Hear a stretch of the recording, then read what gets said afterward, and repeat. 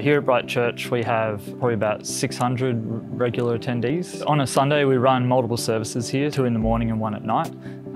So typically we would have about 150 attending, but yeah, up to 200. Our services comprise of worship and preaching. They're sort of our main 2 elements, along with lots of other smaller elements. So for the most part, we were looking for a PA that would allow us to have a really great worship experience where we have good singers and good musicians. We wanted that to translate quite easily and smoothly, but without the mixing engineer having to really work too hard to get it to sound good.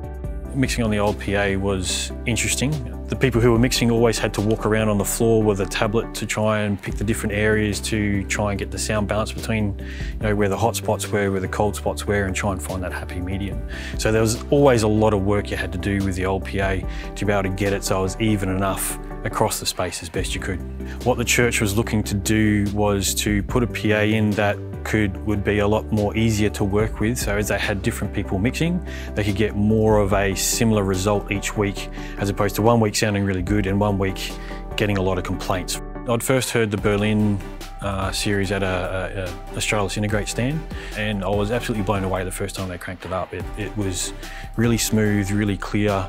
It was a large, oversized PA for the room that was in, but it was still just nice and smooth. You didn't have to work hard to get it to sound good. For this PA, we supplied 2 hangs of 4 Turbosound Berlin TBV12.3 AN active speakers with the Clark Technic DSPs and amplifiers in them. And we also supplied the NUQ82s for the infill speakers. Looking at the plots of the line array system, we noticed that with 4 aside, the coverage wasn't quite going to hit the front row. So the thought then was to put in infill, which would allow coverage of the front row, but then still really good coverage of the rest of the room. So when Bright Church came to me, they also wanted to upgrade their speakers in the kids' rooms as well.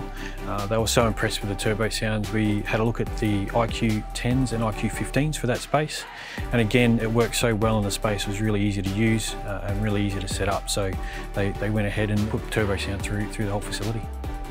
When I first heard the system after it was installed, I was just straight away blown away by the depth of clarity that was there.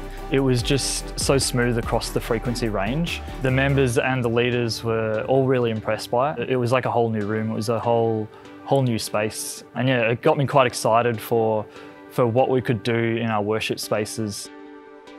Now that the PA's in, it has made a huge difference. When we first did the rollout with the guys and had the guys testing it running, they were just blown away with how good it sounded and how easy it was for them to get a good sound out of it as well. The coverage is heaps better, the sound quality is a lot more even between the different people mixing and the different mixing styles that are here. Most of the complaints pretty much dried up once that new PA was in and running.